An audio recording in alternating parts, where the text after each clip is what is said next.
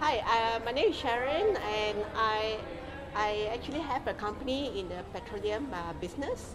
We supply over globally, all right? So the reason why I actually attended this business wealth summit focusing on the Facebook marketing is to explore how can we use Facebook to market our product to our end customers.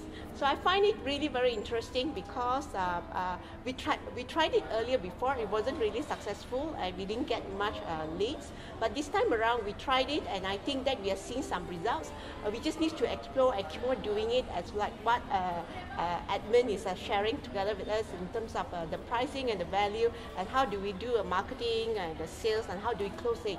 So I'm very, very happy. Okay, thank you. I hope we'll do great. Thanks.